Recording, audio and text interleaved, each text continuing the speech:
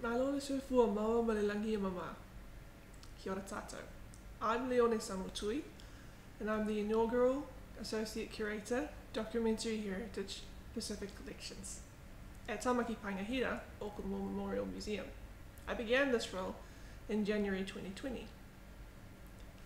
Over the past 2 years, my job has been to surface, celebrate, and privilege Pacific experiences and Indigenous knowledge in and across the vast library and archival collections in Auckland Museum's Research Library.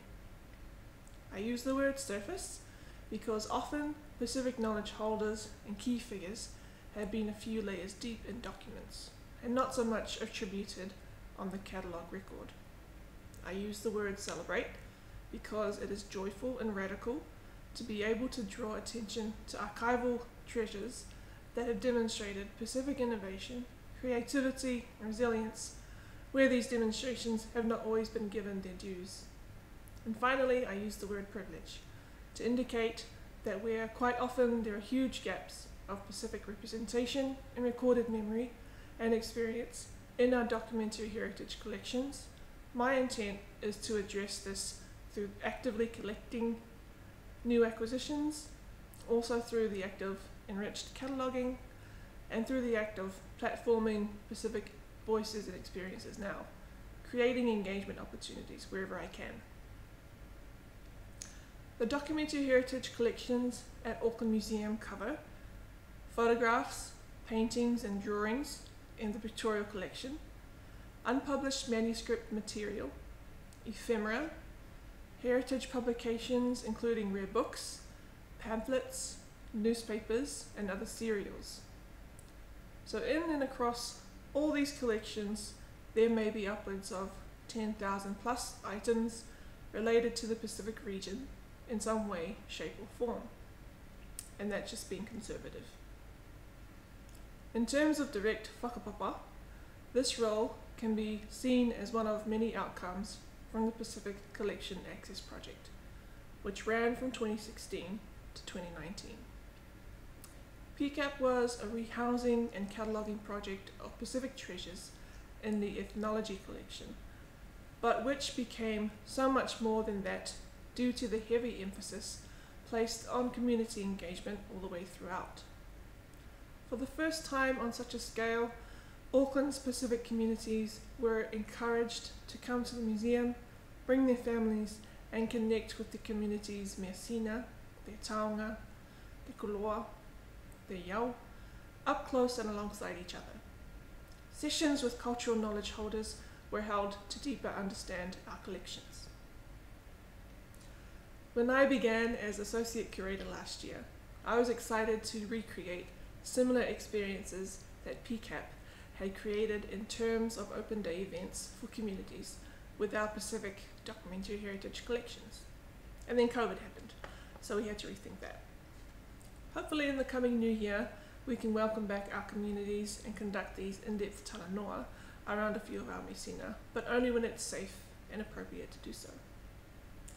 In the meantime, we were compelled, along with everyone else during lockdown, to turn our attention to digital means of engaging with our collections. We got familiar very quickly with the use of Zoom as a tool to host online talanoa, as you can see here. Digitization is a key tool we have in the GLAM sector to make our taonga, our documentary heritage treasures, accessible. If you can't get to the museum in person, here's the means to access a documentary heritage taonga digitally. For the rest of this talk, I'd just like to reflect on a couple of Pacific documentary heritage treasures and what happens when we took a digital opportunity to surface, celebrate and privilege them. The two case studies I discuss here were also written about in blog form, timed for the corresponding Pacific Language Week's celebration. One of my first undertakings in this Pacific documentary heritage role was to survey all the collections to get an accurate picture of the numbers, as well as the nature of our Pacific archival collections. One thing stuck out to me in the manuscripts collection, because it was this big Bible-looking heavy tome I recall seeing before, but had initially thought was a book of whāngongo, or Samoan stories and legends. Its title, Samoa o le Vavau, was a little bit misleading. I took it out for a closer look one day and asked our Pacific Advisory Group Deputy Chair, Sir Lupe Dr. Falaniko Tominiko, to come in and have a look at it, and he brought his father. Samoa o le Vavau, o Whaalupenga, Book 1, MS64, that's its full title now on our record, is one of the earliest written records of the Samoan Whaalupenga, or village salutations and honorifics, compiled by ethnologist, philologist, and former US Consul to Samoa, William Churchill. Village salutations are not stories and legends, but they do entail storied references to great feats or almost divine characteristics that certain chiefly titles in certain areas of Samoa were famous for. Having never been formally published, this Tusi Whaalupenga takes the form of a bound, annotated typescript, which was presented to Auckland Museum Institute and Research Library by S. Percy Smith in 1922. Churchill provided the names of his Matai sources, along with their tala, their accounts of village Whaalupenga. Collaborators and sources frequently mentioned in the text include individuals identified as Tufele, Lapuie, Mr. Ripley, who was often referred to in the text as Pele, and Manongi Manu. For villages on the island of Savai'i, at least 37 individuals are identified by Churchill as sources of information, including Lawati for Sa Futu La Whai, Silialaei for Whalea Lupo, and Lavea and Utumapu for Sa Futu. Where Churchill may have been given multiple variations of the salutations for a particular village, alternative accounts are also supplied. Unique to this Tusi Whaalupenga manuscript, each page of information is presented in Ngana Samoa, the Samoan language, then immediately followed by Churchill's own translation into English, resulting in the annotated typescript amounting to more than 700 pages. Knowledge of and reference to the Whaalupenga continues to be a vital part of Samoan culture and oratory, and access to reference texts are in high demand. A digitized book, o le Tusi Whaalupenga o Samoa, in the National Library of Australia's Trove database, regularly receives high traffic of monthly visits online, numbering in the thousands, the tens of thousands. It is the same heavy online demand for the digitized Tusi Whaalupenga held by our colleagues at Te Papa. By providing online access to Samoa o le Vavau, o Whaalupenga, Book 1, MS64, our goal is for readers, researchers, and cultural practitioners to have another written variation of this documentary heritage measina available at their fingertips and available to compare with these other records. From what I've been able to see on social media and in local community media, is that news of this Tusi Whaalupenga has spread far and wide and has been shared a lot.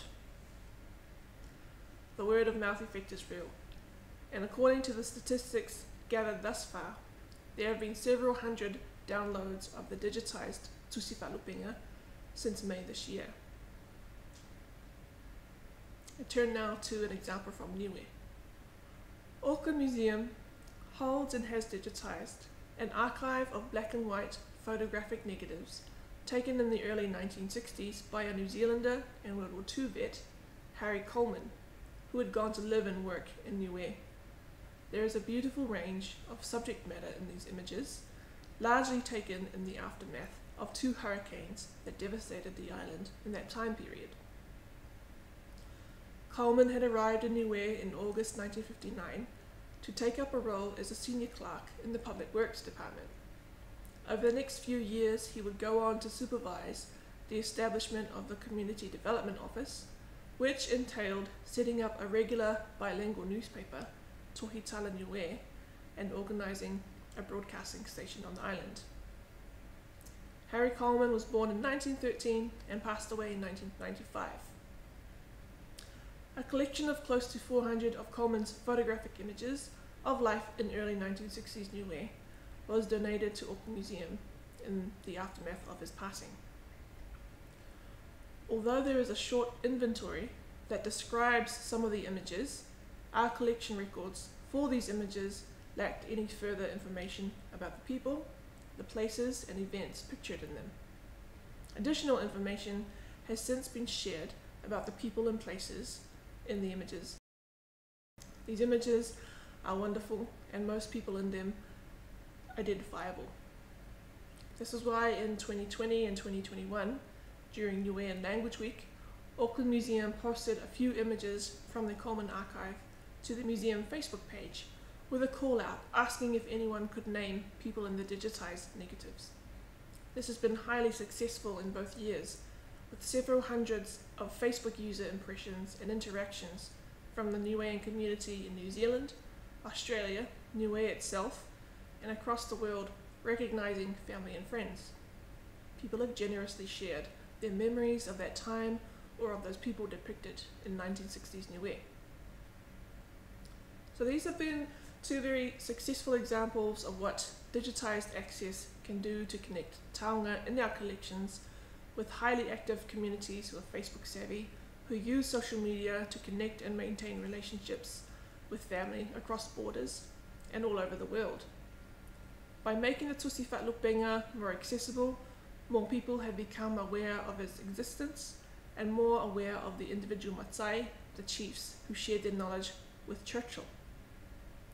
By sharing Coleman's archive on Facebook, the images have become a place on the internet for the community to be drawn to, even if only for a few moments.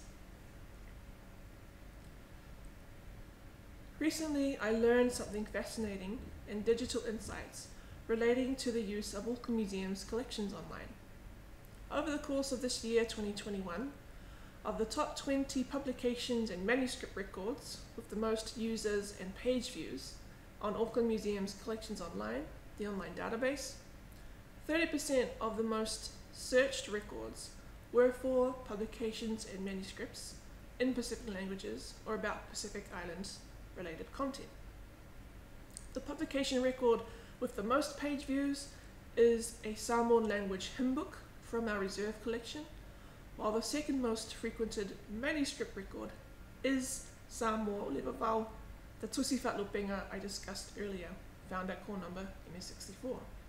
Samoa o le Vavau is narrowly pipped by users of the database searching for World War II NZDF prisoner of war lists. So why is this so significant to me? It indicates to me that while on-site visitation to the Museum of Pacific Communities might be understandably quiet recently and historically, which we as a museum have been trying to address, there is a lot of activity online, and Pacific communities are actively engaging with collections digitally. It gives me some indication of what we should be digitizing in our collection, where it is possible to do so, so that Pacific communities searching for this content can more easily access it. It tells me a lot about what communities value, and no surprises, access to mea sina written in Pacific languages is very highly sought after. There are so many more Pacific documentary heritage stories to uncover, some of which I acknowledge I shouldn't be privy to because it would not be appropriate for me to hold, some of which I won't be privy to at all because of my lack of language fluency.